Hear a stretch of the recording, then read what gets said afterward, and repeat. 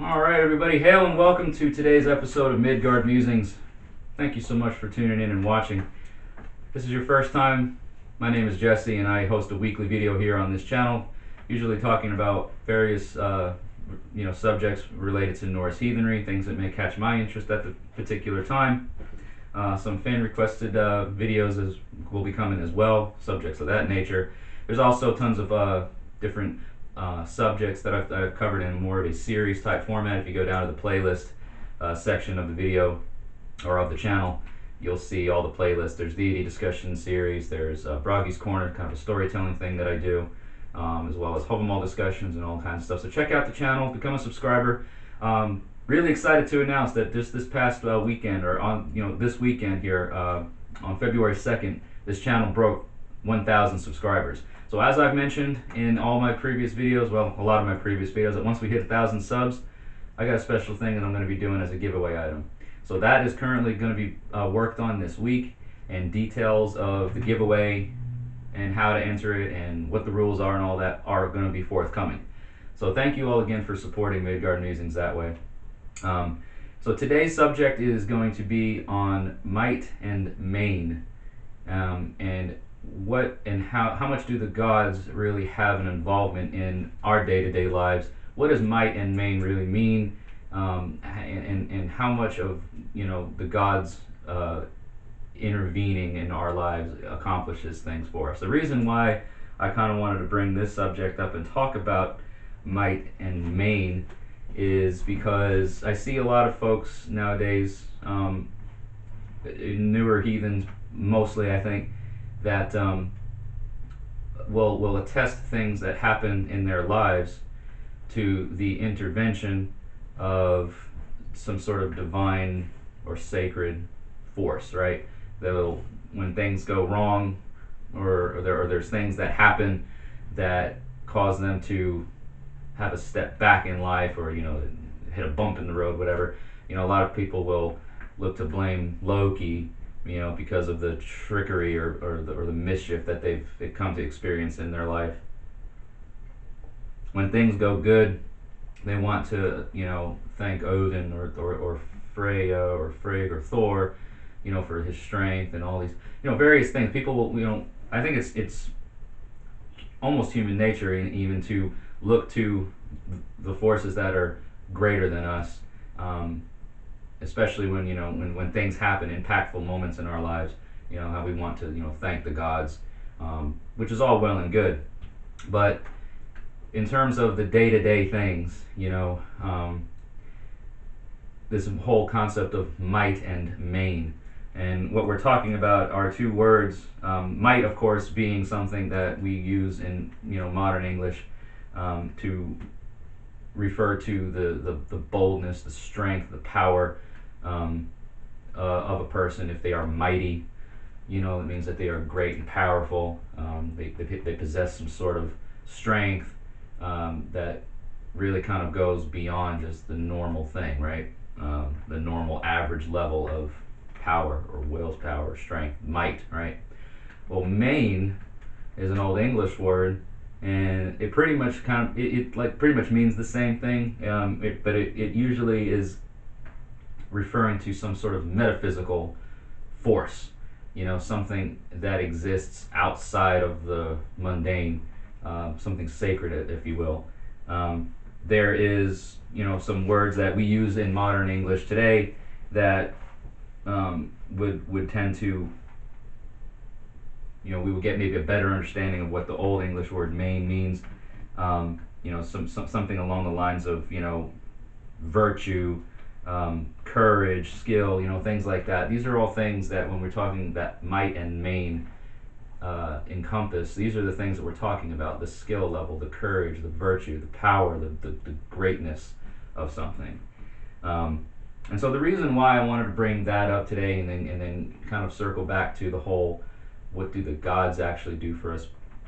What I think happens a lot is that we as individuals, we as human beings, we are geared, we're sort of programmed to do for greatness. We're destined for greatness. We have it in ourselves to do great things, and that is where the might and main come in. what we accomplish as people in our day-to-day lives and throughout our lives, to me anyway, and this may kind of lean a bit more towards what my personal view is on things, not necessarily what the entire view of the heathen world is, or the heathen worldview for that matter. But when I see of greatness, or people accomplishing great things, whether it's success in their business, success in their work life, or any sort of great accomplishments that we can attest to, my first thing that I look at is the person's might and main that have accomplished those things. I don't necessarily think that they are particularly admired by the gods per se, because I think that we as mankind, we as humans, there are rare occasions when the deeds that we carry out, the very actions of our lives, would certainly garner the attention of the gods, or a god or goddess specifically. But overall, I don't really think that the gods are sitting back and taking a whole lot of vested interest in what we do day to day. On average, like I said, there are certainly things that I feel catch their attention, make them notice us a bit more, and I truly believe that. But overall, on the day-to-day stuff, I don't particularly think that, for instance, if you have a business and you're thriving in it, I don't particularly think that, Freyr, who's, Lord of Harvest and Bountiful Harvest and things like that, I don't think he particularly is sitting back going, yeah, Jim, Bob, you're doing great, and I think here's my blessing for it. I think that the success from people that do things like that and that have that success is from their own might and main, their own virtue, their own skill, their own level of dedication to what it is that they do.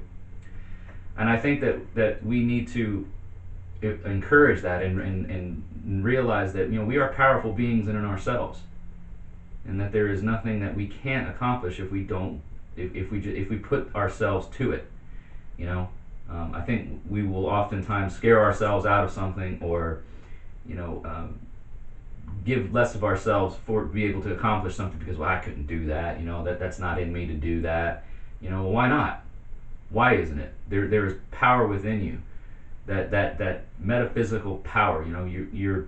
Yes, we are in the mundane, but there is something in us that allows us to accomplish great things from our own efforts. All right. So it's kind of like, look at it how, like, in the ancient times of warfare, even, and you could look at it in modern aspects as well. But when the king led forth an army and kind of hyped them all up and gave them all this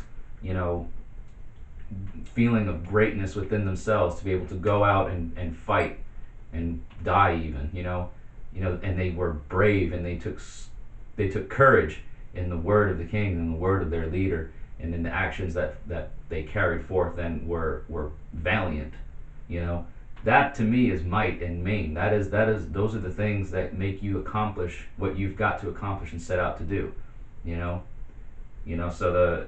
it's not necessarily that they're there being given any sort of divine strength or courage per se from the gods or goddesses, but that strength and that courage comes from deep down within, and it needs to be cultivated. It needs to be brought up sometimes from others of greatness themselves. So this doesn't take away from the fact that I believe that, yes, the gods will have active roles in our lives, but on an average day-to-day sort of thing, the greatness that we see being accomplished is most likely due to our might and our main. The things that we do to bring excellence about in our lives, taking those opportunities that we wouldn't have taken otherwise, taking those risks, taking those chances, not letting fear rule or dictate our actions or our lives. So I would urge everybody who watches these videos, that's subscribing to my channel. Thank you very much for doing that, because it means the world to me. It's heathens helping heathens, and that is something that I want to see trending now. Thanks to Billy Geiger for kind of coining that phrase over there at the Kentucky Norsemen up there in Kentucky, his clan. Heathens helping heathens. Let's hashtag that, guys. Let's make it something that we know about and see about.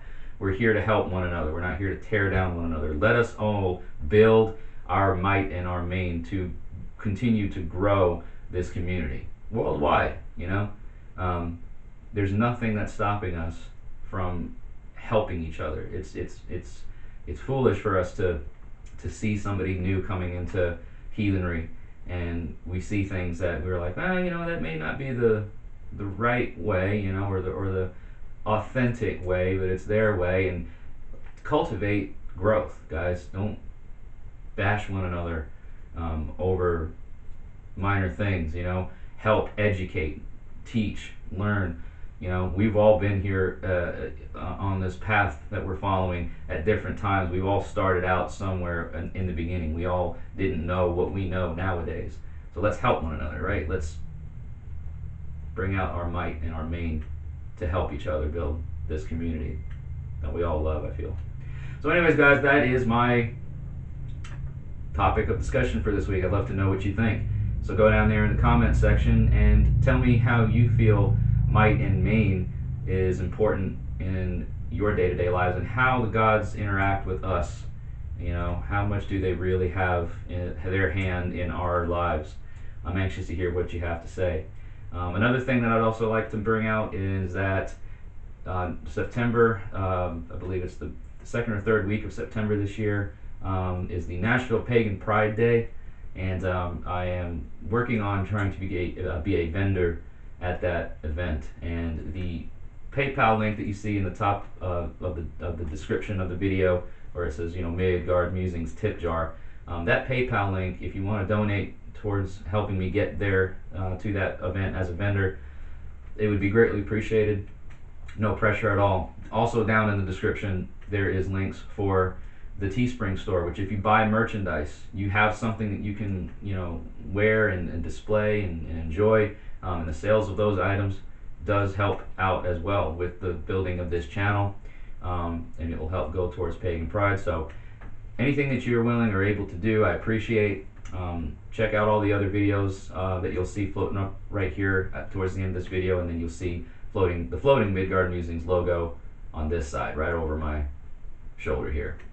So click on that logo, become a subscriber, click bell for notifications so you never miss anything. Check out all the related content that you see on this channel. Thank you again so much for tuning in and watching. Next week we will resume the deity discussion series, and I will let you guys know on the Facebook page later this week who that deity that we will be discussing is.